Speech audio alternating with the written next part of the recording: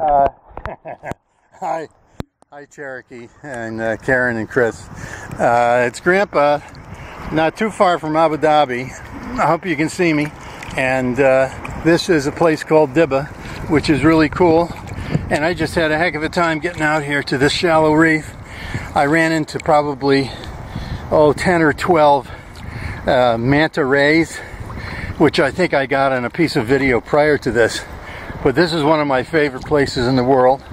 It's shallow. I'm standing on a dead coral head right now, and I'll show you a little bit what the surrounding area looks like.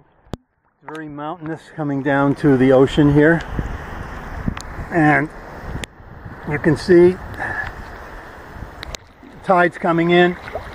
This is the corner of the Indian Ocean on the east coast here, known as the Gulf of Oman.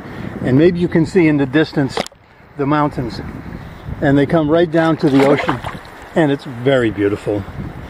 So what I'm going to try to do this morning, it's almost noontime now.